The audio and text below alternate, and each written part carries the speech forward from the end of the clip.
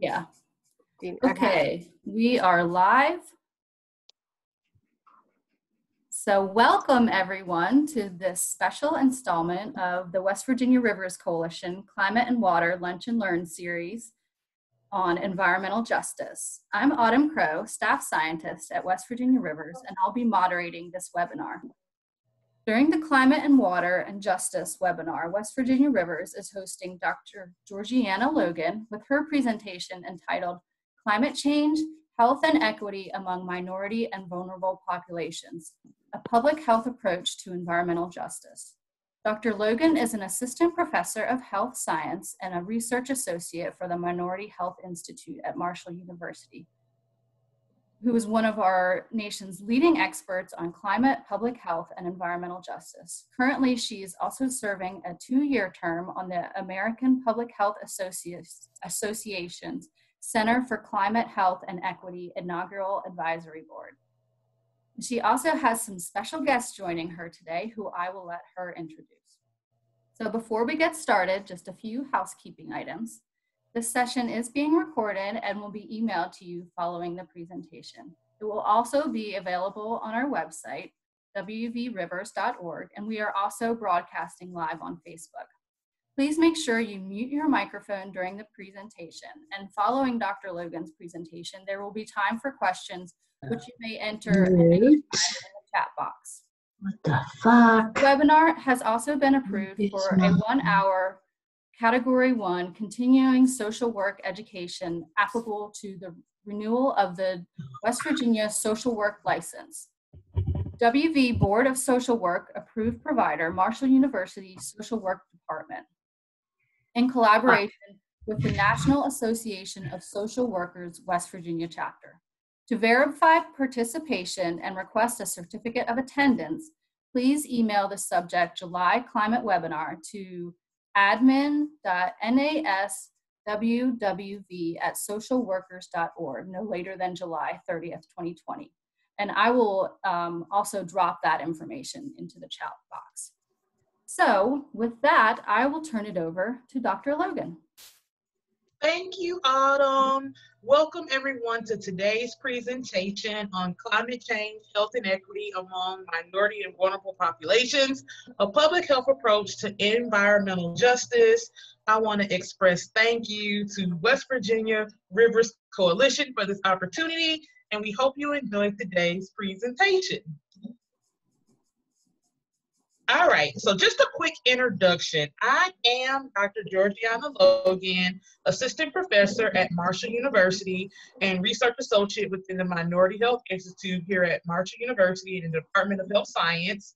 And my special guest for today is LaDonna Walker-Dean, who is the West Virginia Minority Health Coordinator for the state of West Virginia. She oversees all 55 counties, and she's currently located at Marshall University within the Department of Public Health.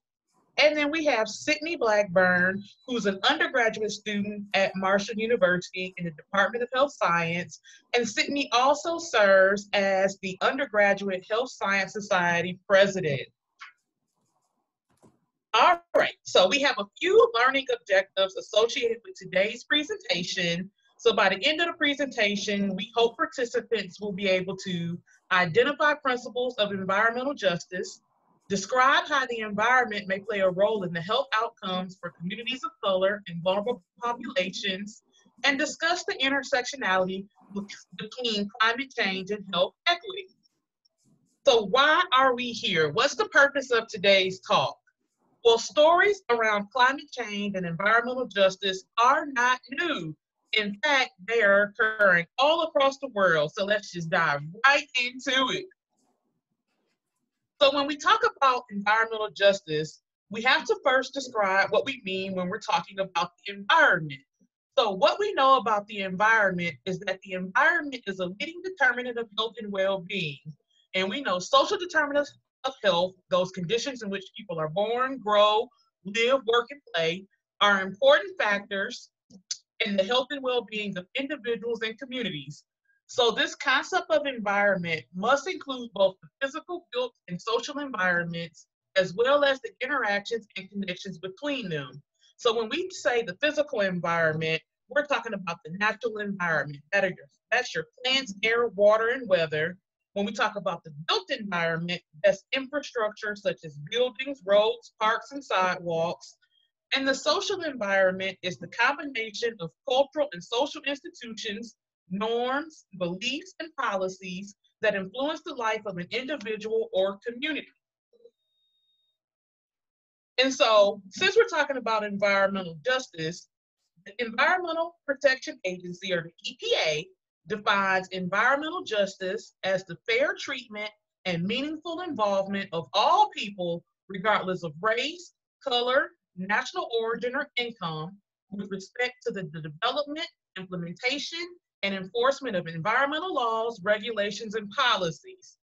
So environmental justice seeks to address the disproportionate environmental risks by low-income communities and communities of color resulting from poor housing, poor nutrition, unsafe neighborhoods, lack of access to health care, underemployment, and employment in the most hazardous jobs. So let me give you a brief history of the environmental justice movement. So it started in 1982 in Warren County, North Carolina, where the state government wanted to dump thousands of truckloads of soil laced with PCBs. And so the community just was not going for this. And so they held 6 weeks of marches and nonviolent protests, and more than 500 people were arrested as a result. So these were the first arrests in U.S. history over the sitting of a landfill. So community members tried to stop them by lying down in the roads leading to the landfill, so the people just couldn't have access to that space. Now, the people of Warren County ultimately lost this battle, and the toxic waste were eventually deposited in that landfill, unfortunately. And then there are many other earlier examples in history about environmental justice movements, from Cesar Chavez, who fought for workplace rights for Latino farm workers, including protection from harmful pesticides in San Joaquin Valley in California, to African Americans in the late 60s in Houston, who fought and opposed the city garbage dump in their community that had reportedly claimed the lives of 2 children, and the list goes on and on. However, Warren County protests marked the first instance of an environmental protest by people of color that garnered widespread national attention. And if you'd like to learn more, the EPA has this wonderful timeline events regarding the environmental justice movement in which you can learn more. And so eventually people got fed up with the injustices that were taking place, and the delegates to the first National People of Color, which was comprised of Native Americans, African Americans, Latinos, Asians, and Pacific Islanders, held an environmental leadership summit in October of 1991 in Washington, D.C. And while they were there, they drafted and adopted 17 principles of environmental justice, which serves as a defining document for the grassroots movement for environmental justice as we know today.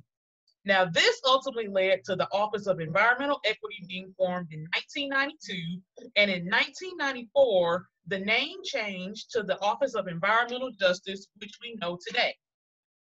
And I'm not going to read through all of these principles of environmental justice. You guys will have it in a recorded presentation as well. Just too many to go through in the time frame.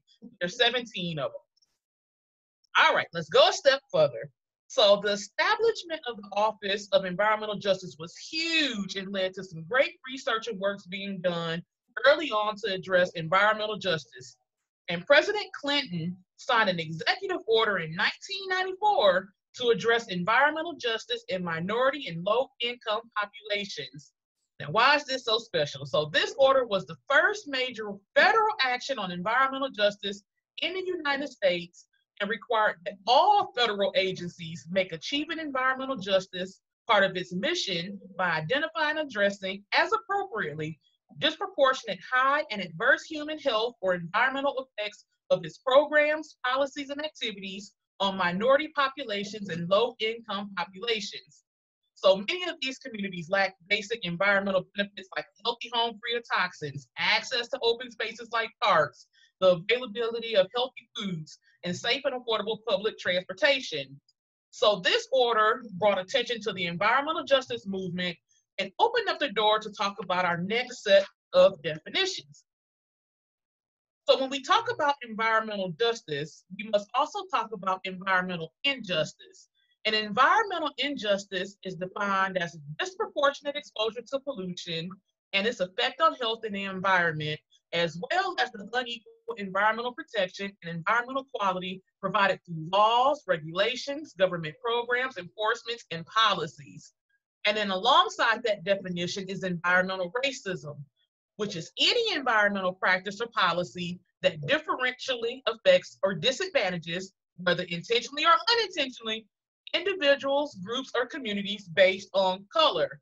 Now, I know some people hear the term racism and get uptight, but until you talk about race as a social construct that has been and still is embedded in all social structures, you can't fully address the isms, the injustices, biases, and acts that are perpetuated at individual, interpersonal, community, organizational, and policy levels.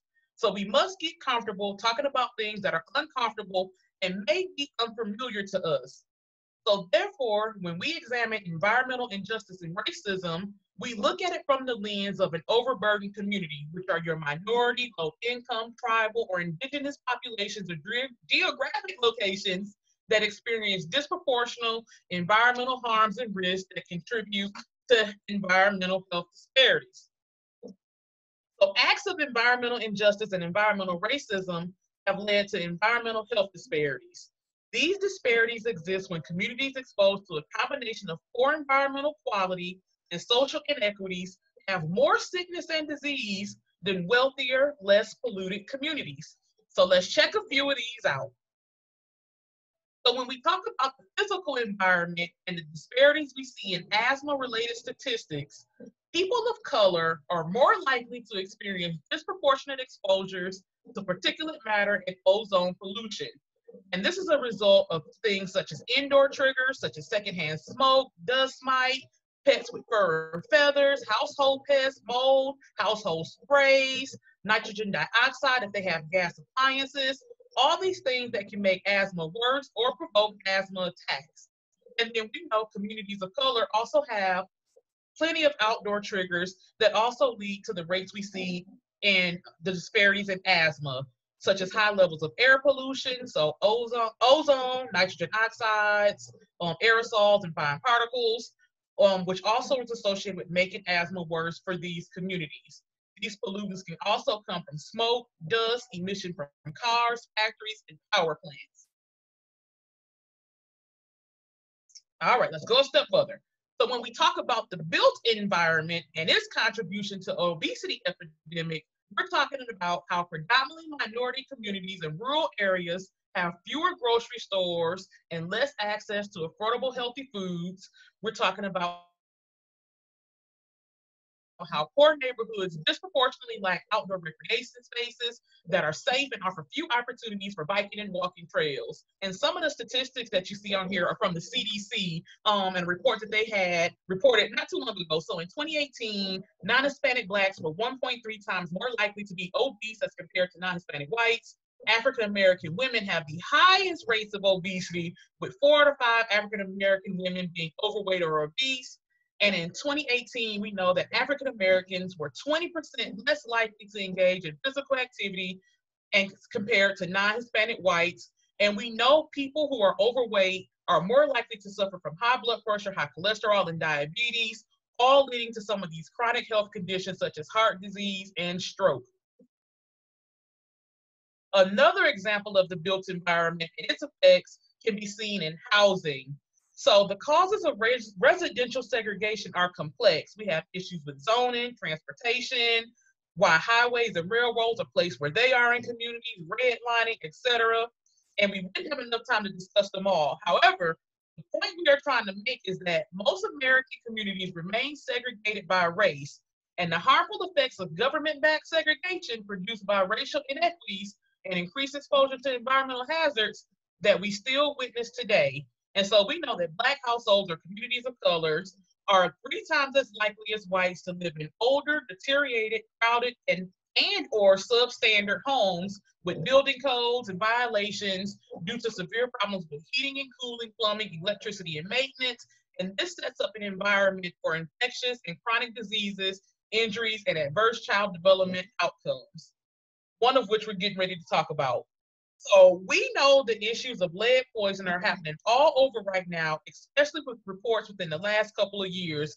So for example, the Flint water crisis. Now I am a native of Flint, Michigan, where the water crisis is huge. It started in 2014. It's still currently happening now.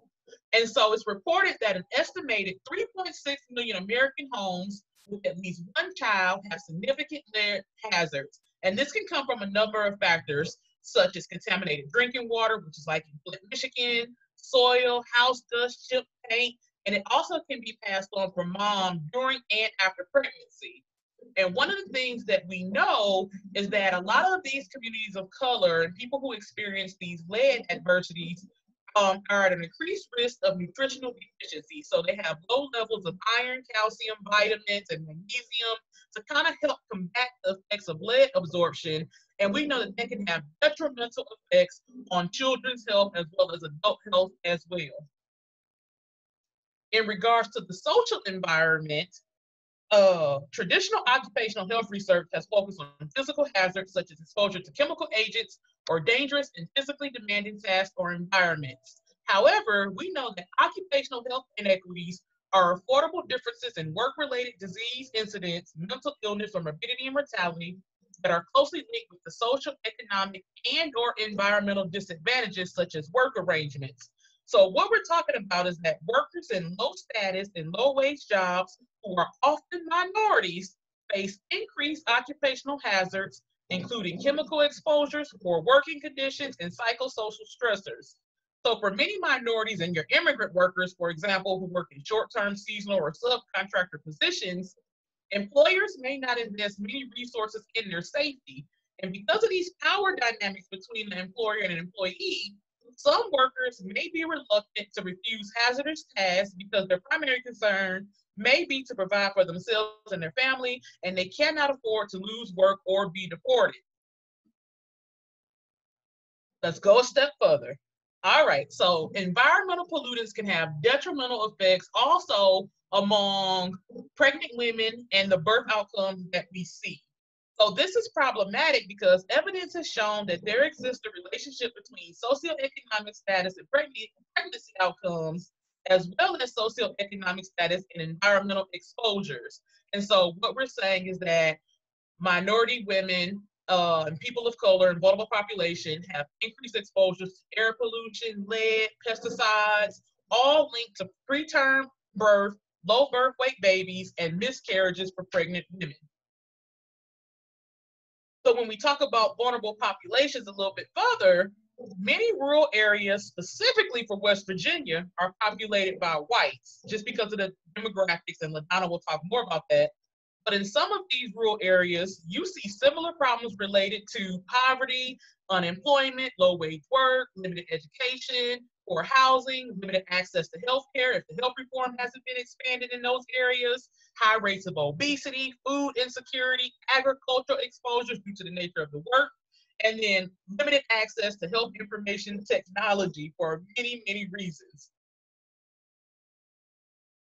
And then when we talk about the extreme weather events, specifically for climate change in communities of color and vulnerable population, the severity and extent of health effects associated with extreme weather events depend on the physical impacts of the extreme events themselves, as well as the societal and environmental circumstances at the time and place where events occur. So we know that pre-existing social and health inequalities or health disparities shape the outcome that individuals and communities will experience as a result of climate change and extreme weather due to exposure, which is the contact between a person and one or more biological, psychosocial, chemical, or physical stressors, including stressors affected by climate change, sensitivity, which is the degree to which people or communities are affected either adversely or beneficially by climate variability and change, and then their adaptive capacity, which is the ability of communities, institutions, or people to adjust to potential hazards, to take advantage of opportunities, or to respond to the consequences. So when we talk about these extreme events, people of color and vulnerable populations have difficulty responding, evacuating, or relocating when necessary, and recovering from events related to health impacts, such as like Hurricane Katrina when it happened. And so we are currently under the Environmental Justice Action Plan for 2020. So much like Healthy People 2020, which sets the nation's health agenda, the EPA developed an Environmental Justice Action Agenda or strategic plan for advancing environmental justice for the year 2016 to 2020. So they have 3 overarching goals with 12 priority areas, and you can see them on the diagram below. However, our goals center around taking action to address environmental injustices and shedding light and reducing cumulative impacts of health for minorities and vulnerable communities. So how do we do this? So when we talk about our goals that align with the Environmental Justice Action Plan, we often use Bloom's taxonomy when motivating communities to take action. And Bloom's taxonomy is a learning profile, so higher learning profile. So we focus on moving beyond just distributing information. So that's like flyers, pamphlets, hosting health fairs, to getting communities to mobilize and engage in community initiatives that promote system-wide changes that directly and indirectly impact health. And so LaDonna, who was one of our special guests, will talk about the Minority Heath Institute and the collaboration and projects we are currently working on to address environmental injustices and help improve some of the health disparities that are plaguing minorities and vulnerable communities in West Virginia. And so I'll turn it over to LaDonna.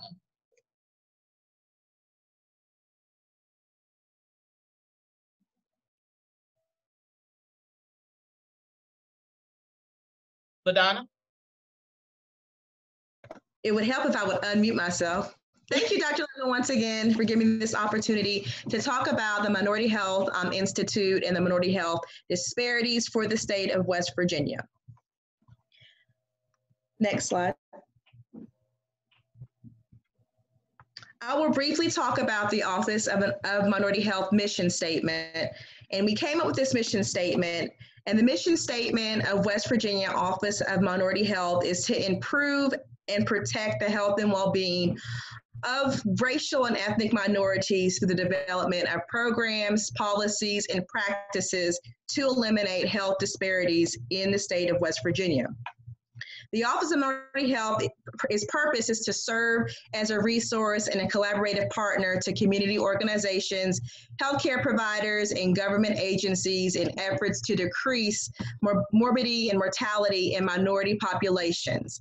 Lastly, what I do is I coordinate statewide efforts to reduce health inequity for vulnerable populations as defined by race, ethnicity, social economic status, geography, age, disability status, and among other populations identified to be at risk for health disparities.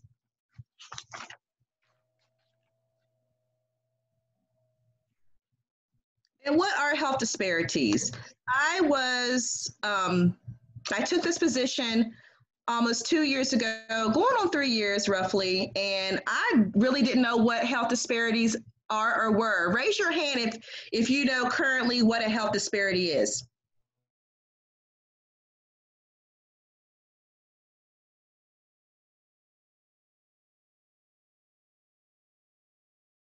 Particular type of health difference that is closely linked with social, economic, and/or environmental disadvantage.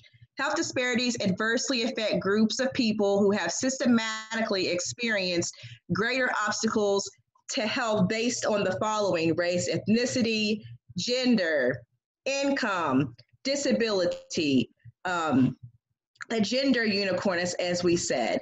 And so in world environment. So I want everyone to stretch your arms and stretch your voices and repeat after me. You guys ready? Okay. Now repeat after me. If you are not the majority. If you are not the majority. You are the minority. You are the minority. Good job. So moving forward, always keep that in mind. A lot of people think when they think of minorities, they think of African Americans, they think of people of color. And in West Virginia, we're going to talk about the population and demographics. I'm from Huntington, West Virginia. And so therefore, as you can see on the slide, West Virginia counts, there's 1.6 million white people in West Virginia. Black or African American constitutes for 65,000. As you all can see, it gets lower and lower, among the demographics of West Virginia. So when we talk about minorities, we're also talking about rural counties in West Virginia, and I'll talk about that later in the next slides.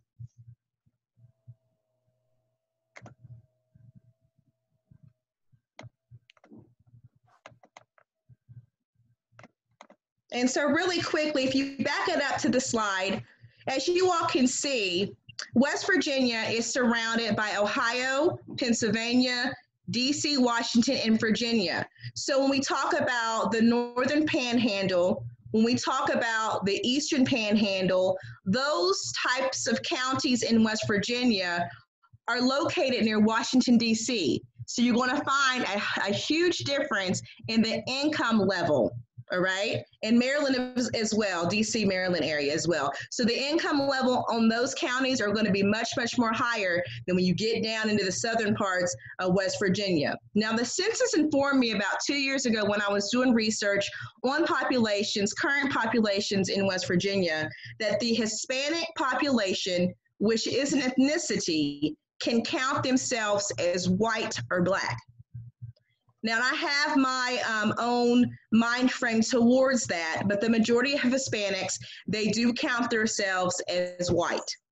And so you guys can ask more questions to that. I've asked the census how they feel about that, and they really could not give me a clear answer on why that is. So now we can move to the next slide. Health disparities in West Virginia. Mortality in West Virginia is severely high. Is doing research, heart disease mortality rate is 19% higher than the national rate. Cancer mortality rate is 17% higher than the national rate. Diabetes, we can go down and look at the slides. Chronic obstructive pulmonary disease, COPD, infant mortality rate, stroke mortality rate is severely higher than the national rate.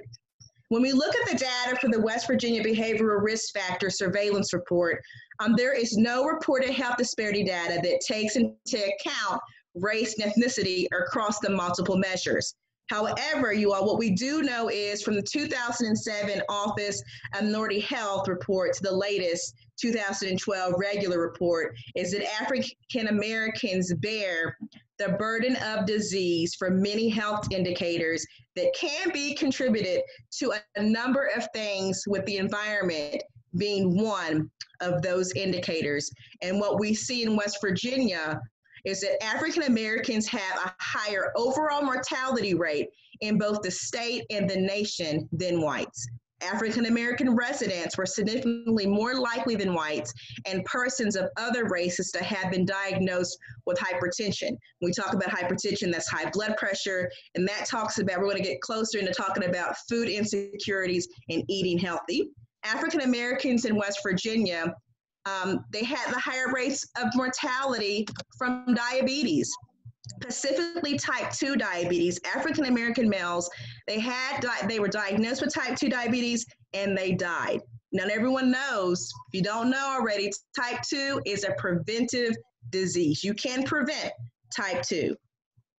African American residents also had a higher rate with cancer, 20% higher than that of residents, and that's a mortality rate as well. The percentage of premature births among African American women was higher than that among white women in the state. African American mothers and mothers of other races in West Virginia were more likely to give birth to a low birth rate than African American women in that state. And lastly, African American residents have the higher rates of asthma than whites. If we back it up, my friend and colleague, Dr. Lori Andrews, has been doing research on the west side of Charleston, West Virginia, where they have higher rates of African American babies dying within the first 28 days of life and the first year of life. And she is currently doing research on that infant mortality rate in Charleston, West Virginia. Which leads to the next slide. The Community Garden Initiative, as we know, it really constitutes into healthy eating. You can prevent a lot of these diseases if we can only eat right. And so the Office of Minority Health met with the Cabell Huntington Hospital CEO, Kevin Fowler, almost a year and a half ago. We brought him the idea of developing community gardens in African American minority neighborhoods.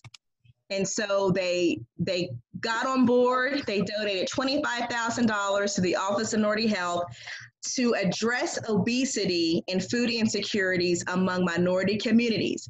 We partnered with the YMCA, who already had a community garden on the south side of Huntington, West Virginia. So we had Marshall University public health master students to come and tend to that garden. And we also partnered with Positive People Association, which is an African-American owned business in the African-American predominantly community in Huntington, West Virginia. And so we are developing community gardens in those areas.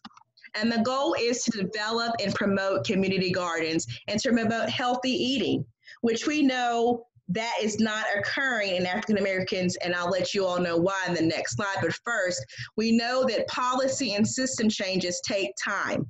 So right now we are doing those things that focus on short-term and intermediate changes in our communities. Many low-income, minority and rural neighborhoods lack full-service grocery stores and farmers markets where healthy food can be purchased. According to the USDA, West Virginia has the highest average in the nation with food insecurities. That's more than 40 countries are considered food deserts in West Virginia. And we know a food desert is an area where people don't have access to fresh fruit, veggies, and other whole foods that promote good health. And the next slide. So I was doing research.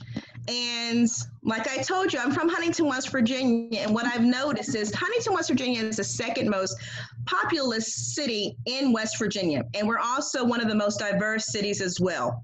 There are no grocery stores in predominantly African American neighborhoods. None at all. I also did some research in Charleston, West Virginia, which is one of the #1 populous cities in West Virginia and one of the most diverse cities as well. There were no grocery stores in predominantly African American neighborhoods. So therefore, when we talk about the built environment, it is so crucial to begin the conversation of food insecurities and ways to introduce policies that will impact communities in West Virginia to develop farmers markets and grocery stores in minority communities, as well as community gardens to promote healthy eating and fresh food. And the next slide, we have partnered with a lot of agencies and a lot of communities for the past 2 years. We want to get the name out, the Office of Minority Health Institute. It's existing, it's live, and we actually partnered with the Herbert Henderson Office of Minority Affairs. They're located at the Capitol in Charleston, West Virginia. They did a Bridge Grant program, and the Bridge acronym stands for Building Resources in Diverse Geographic Environments. It is a comprehensive community revitalization effort with a mission of addressing poverty, improving community-wide health, stimulating labor forces, and so forth, as you all can read through the slides. And so we did the grant, and the grant was a program to reduce the burden of health disparities among minority populations in Kanawha County in West Virginia. And we are awarded $25,000 on this February. As you all can see the picture, Executive Director Jill Upson of the Office of Minority Affairs and Jim Justice, they gave us the award. And workshops will be conducted to inform and educate the minority community about disparities in terms of incident, prevalence, morbidity, and mortality related to chronic health conditions in Kanawha County in Charleston, West Virginia. And also keep in mind, really briefly, that in order for the Office of Minority Health to be funded, we have to, of course, get federal and state dollars. And that is something that we'll talk about later on in this presentation. But for now, always keep in mind that if you are not the majority, you are the minority. And thank you. Thank you, LaDonna and Dr. Logan. As Dr. Logan stated earlier, my name is Sydney Blackburn, and I'm the president of the Health Science Society, which is an undergraduate student organization at Marshall University. So first, I would like to talk about intersectionality between climate change and environmental justice. So I want to define climate vulnerability and climate resilience. So climate vulnerability is the degree to which people or communities are at risk of experiencing the negative impacts of climate change. And then climate resilience is the capacity to anticipate, plan for, and reduce the dangers of the environmental and social changes brought about the climate change, and to seize any opportunities associated with these changes. So environmental injustices, including like climate change, have a disproportionate impact on communities of color and vulnerable communities in the US globally. And climate vulnerability and resilience intersects with environmental justice. So when we talk about climate change and environmental justice, intersectionality means everyone has multiple overlapping aspects of their identities, and all of these connect together to shape how we experience the world and how we are treated within it. So this can go, for example, as in race, gender, class, sexual orientation, age, disability, etc. And these aspects don't exist separately from each other.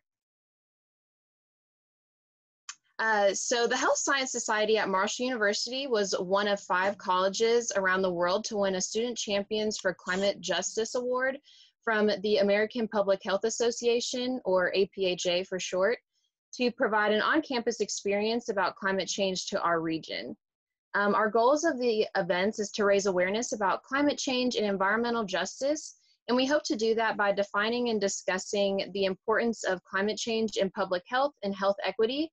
And we want to talk about key signs of climate change and its potential effects in West Virginia and the Appalachian region. As a group, we hope to come up with some strategies and solutions for climate change and health equity initiatives in West Virginia. So we have a full week of events, and originally the event was to be hosted during National Public Health Week, which was April 6th through the 12th of 2020. But due to COVID-19 and the changes that have come with it, the event will now be hosted on October 19th through the 23rd, which is National Health Education Week. And the following events will be hosted in a virtual capacity or in person following CDC guidelines for interactions for a larger group. So the first event we have is a movie screening for students and the community, followed by a panel discussion, which will be led by professors and students on climate change and health equity. Then we will have a climate change and health equity paint and sip, a climate change social hour to discuss topics related to climate change and environmental justice. And then finally, we will have a climate change and health equity game night. And these events will be free for all students and the community members of Huntington. All right, thank you, Sydney. And so where do we hope to go from here? So people always ask me, Dr. Logan, what the heck are you working on? What do you have up your sleeve? And so I always break things down in between my teaching, research, and service commitments. And so for as far as teaching, either in the college, the courses that I teach, or in the community, we hope to be able to do some windshield tours to certain communities. With COVID going on, we don't know how successful that may be at the moment with social distancing. We love doing lunch and learns just to educate and inform people. And then in all of my classes really center around a lot of student involvement. So I teach in the Masters of Public Health program at Marshall, and I also teach in the undergraduate health science program. And so student involvement is huge for us because we have a lot of students at Marshall who are interested in some form of a healthcare career. And so we try to let them experience health outside of what you learn in your like biology or other physical science courses. So we try to get them to understand the factors that influence health and well-being and those things that contribute to the conditions and diseases and the patients that they will probably end up working with.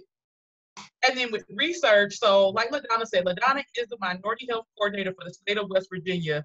She oversees all 55 counties by herself. We really need to give her a hand clap.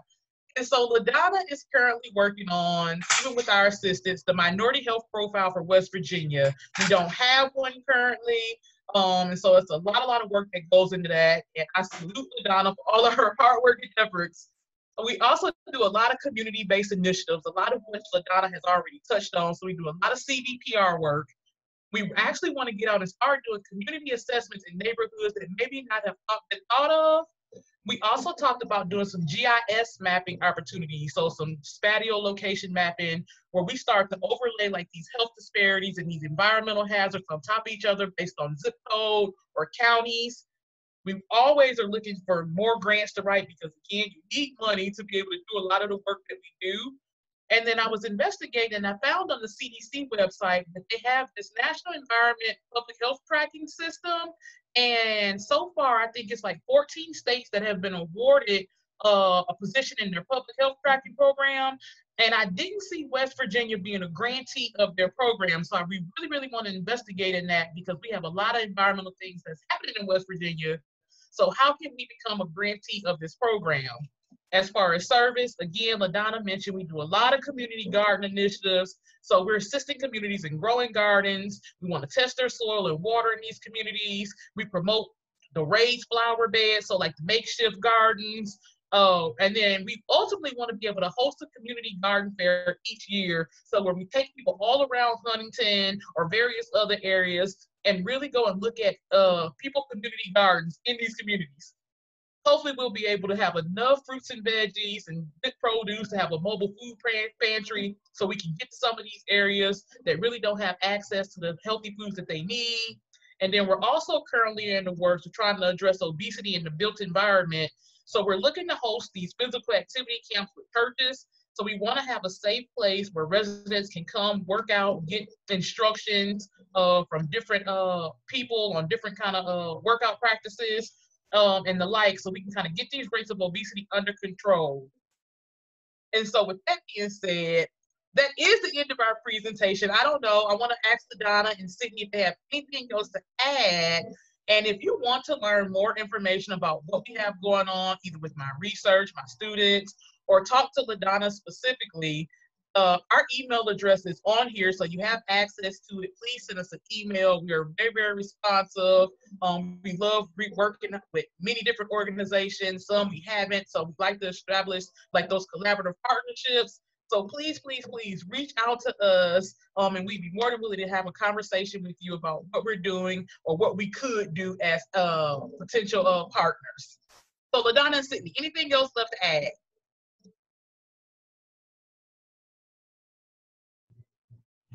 No, I think you covered it.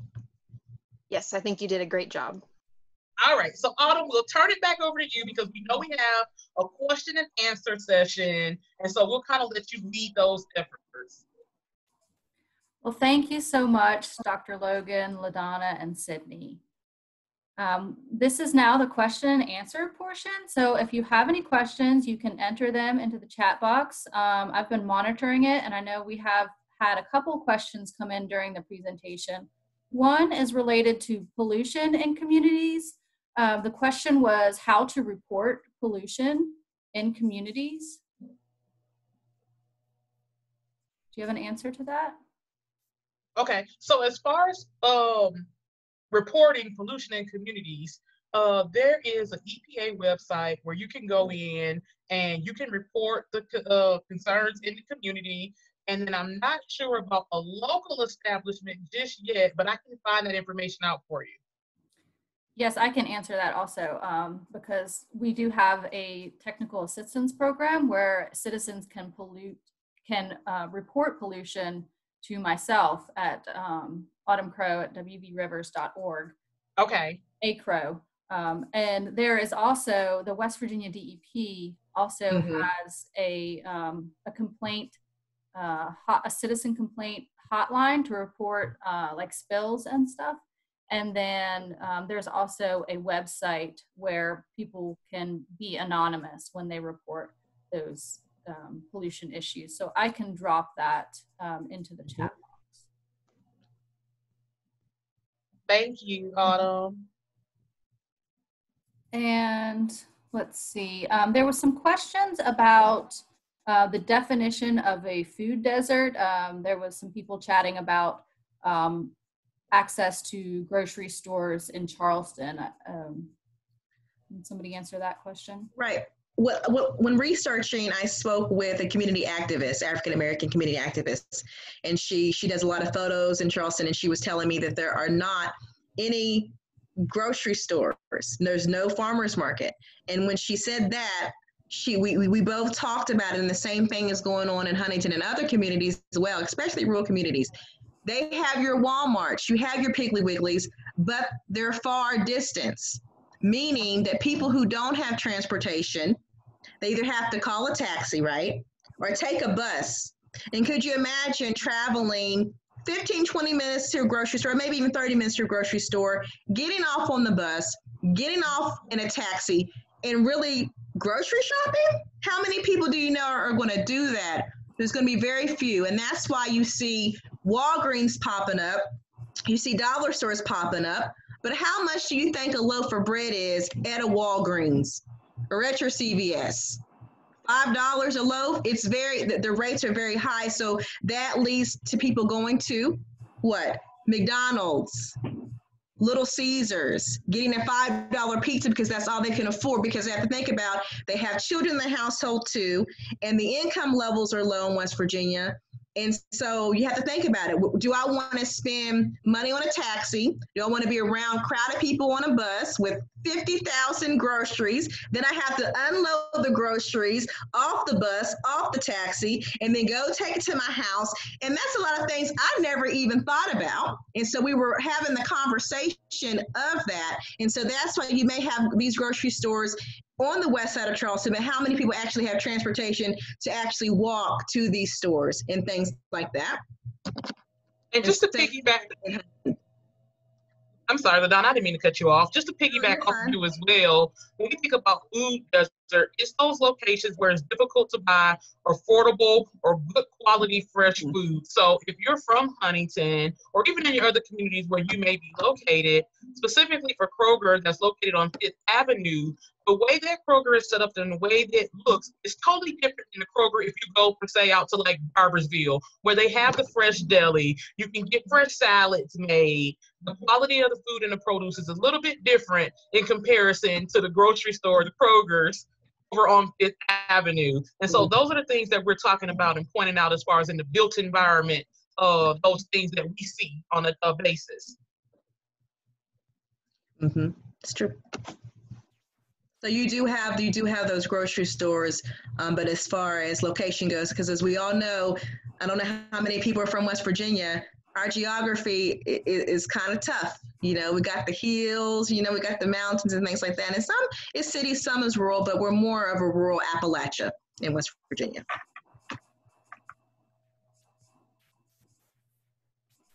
Thank you. We have another question, actually a couple questions about policy changes or legislative changes that could address these inequities. And so right now, go ahead, LaDonna. No, go ahead. Well, the Office of Minority Health, you know, what we do is we do research and health promotion. And I'm the only one in the state of West Virginia that's overseeing 55 counties minority-wise.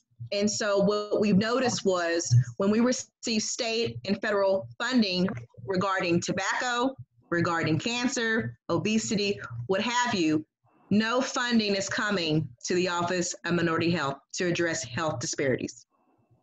And that's been a major issue. And so we started the conversation of policies being taken place. The Herbert Henderson Office of Minority Affairs, you know, they deal with policies because they're located at the state capitol. So that's why it's so important to have a relationship with the people, you know, with policies, because we are not receiving funding. Other agencies are receiving funding, but we are not. And so we started the conversation just recently that if there's state and federal dollars coming into the state of West Virginia, the Office of Minority Health Institute should at least be receiving some of that funding, because we do go out in the community. We are hands-on out there in the community trying to help people as far as diabetes go. We did the National Diabetes Prevention Program. We're doing the community gardens. So we're out there. It's taking, of course, longer. I want to get across to 55 counties, but with funding, transportation, once again, it's very sparse. So I've made it, you know, my passion is to contact leaders throughout the state of West Virginia to start the conversation, because I can't do it all, but it's also good to have partnerships, collaboration, so we can all work together and be a cohesive team so we can address health disparities and other issues for the state of West Virginia.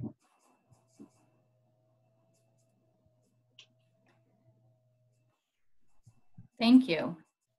Another question is about heat stress exposure to extreme heat is often underlooked and unappreciated aspect of climate change in the Appalachian region. Can you speak to the vulnerability of West Virginia communities from a public health perspective?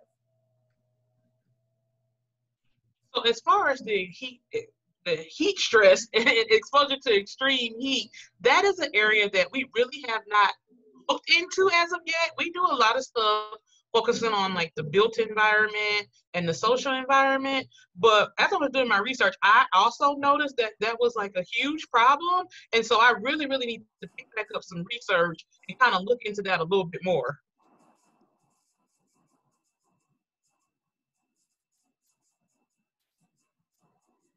Okay, we also have a question about industrial facilities, specifically the gas storage that is being sold as a job creator and economic boon for West Virginia, but will lead to exacerbating climate change and local pollution. Have you been working on that in a meaningful way in West Virginia? So to answer your question, the answer would be no. Again, our climate change efforts in West Virginia, as far as minority and vulnerable populations, are really just starting to get underway. As LaDonna keeps again working with this minority health profile, and we keep seeing the disparities that are happening in certain areas. And so, no, but that would be very interesting. I'm trying to read this question myself. So I'm not sure if anyone is addressing that in a meaningful way in West Virginia or not. However, we could definitely check into that too. And if you send me an email, I'd be more than happy to look into that. Yeah, and we also have a response to that further down in the chat box. Ohio Valley Environmental Coalition, West Virginia Rivers Coalition, Mid-Ohio Valley Climate Action, and Concerned Ohio River Residents are also working on the Appalachian Storage Hub. Okay, thank you. There was a question a while back about whether you guys are working with DHHR. LaDonna, that's a question for you and the organizations that work with you or don't include you at the table. Yes. So our funding source comes from the West Virginia Department of Health and Human Resources Bureau for Public Health. And they receive the state funding to fund my salary and, of course, a little bit of travel. So I've been starting the conversation of developing relationships within the Bureau, because they need, of course, to continue to help with the Minority Health Initiative. So they did a memorandum of agreement almost 2 years ago. And the Office of Minority Health was in Charleston, West Virginia at the Bureau. But Dr. Anthony Ward, who is the founder and director of the Minority Health Institute, they had a memorandum of agreement, and they moved the Office of Minority Health from Charleston, West Virginia to Huntington, West Virginia, where we would get more support through Marshall University and just more resources that way. And that's been an uphill battle as well to get Marshall to pitch the idea of supporting the Minority Health Institute. So yes, we do. We're starting the conversation with developing more partnership within the Bureau, which I have a developed partnership with tobacco, HIV/AIDS, and things like that within the Bureau. And so they have started the conversation with when they receive state and federal funding, to make sure that the Minority Health Institute and the Office of Minority Health does not get left behind when it comes to funding. Thank you. Okay, it looks like we have a few more questions. How does disparity in land ownership affect West Virginia citizens, minority or otherwise? As you know, it's been affecting minorities for a long time. But once again, if we can get these policies changed and start the conversation of fairness and justice for all, then I think minorities can start living in suitable and adequate housing, and they can start being homeowners, you know, and that starts from the top up, and that starts from contracts, it starts from loans and things like that we've seen unfairness for many decades with minorities with that. So it starts with policies, and hopefully we're starting the conversation. What's going on in the world today, people are starting to speak up, and people are taking a stand for everyone's rights, not just a particular group. And it's a beautiful thing. So hopefully we'll see some changes there, because everyone deserves to live in a nice home. Everyone deserves to drink clean water. Everyone deserves to live in a free land. Everyone deserves to live without wondering if there's lead in your water, without wondering if there's pollution from these factories and plants that are coming in and polluting the water and polluting the area. So hopefully we're on to some changes there. Yes, thank you. Another question is whether you're looking at the push for water privatization.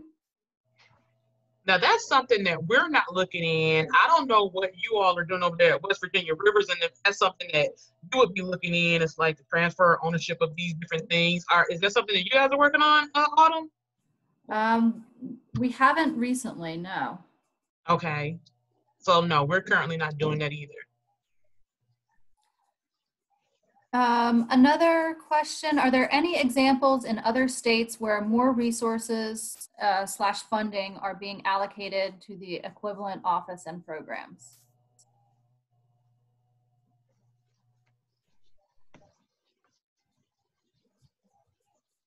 So again, like what Donna was saying, there's not a lot of focus on minority health in West Virginia.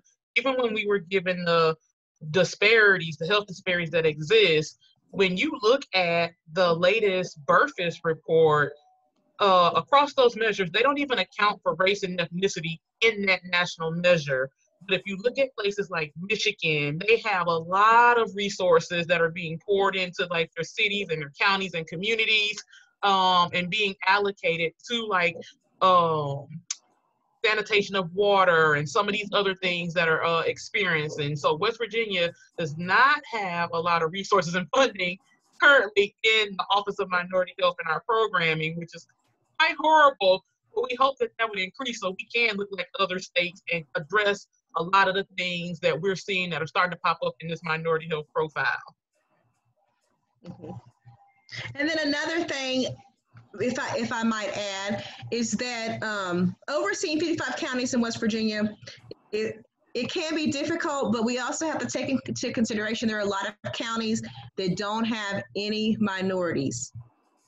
So I've done research on all the 55 counties, and there's a lot of counties that don't have minorities at all. There's no diversity at all. There's only a couple of counties like Mongolia, you have Morgantown, and they count their students within their population, which is what you're going to have a little bit more diversity, a whole lot more diversity there. You have Berkeley Jefferson, which Berkeley Jefferson is on the Eastern Panhandle, and they're close to DC, Maryland. So people, I've researched people in that area, they commute to Washington, DC and Maryland, and then they come back to live in West Virginia where there's a lower tax too. So, so you're going to have different counties that are a little bit more easier to oversee.